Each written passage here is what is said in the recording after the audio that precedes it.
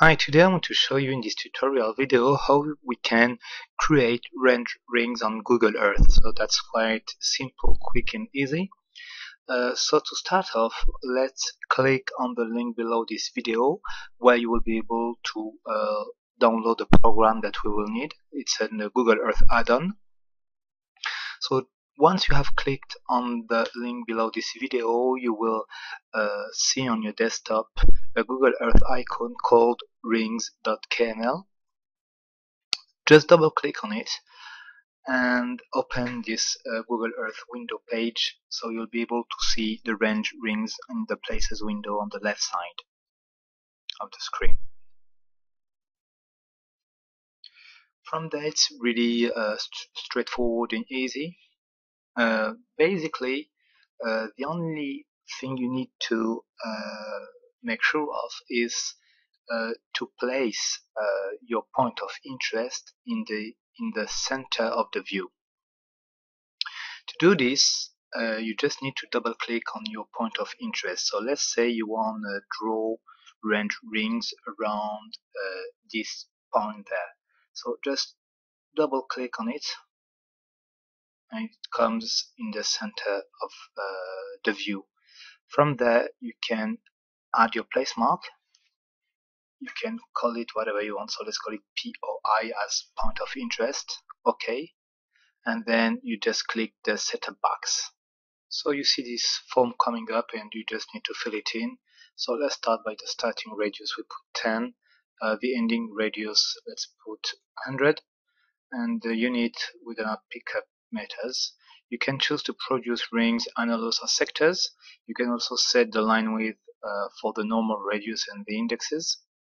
For the normal radius, we keep an interval of 10, so we will see the circle in orange, and for the index in 20, we will see the index in red. You can also change the color if you want by just clicking on the square next to the name, and you can give a name to the region you're dealing with. So let's call it Ireland. Okay. From there, you just need to click on draw, and there you go. You've got your round circles every 10 meters, and every 20 meters you've got the red index. Okay, so that's really nice for measuring distances and for many purposes. So that's quite straightforward. You can also, if you want, produce an annulus.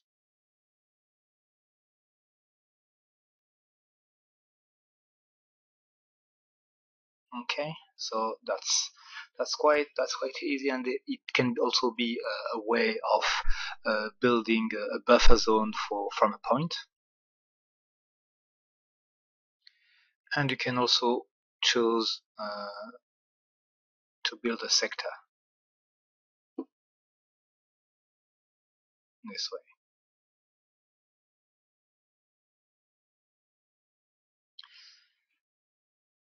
So don't forget, for multiple use, if you want to deal with another point of interest, you'll have first to untick these boxes and to right click on the network link, ring there, and click on refresh. So you will be able to do this for another point of interest. I hope that you like this little presentation, and I'm sure that you will find it very, very useful. If you got any problem with it, just as usual, drop me an email and I will be happy to get back to you.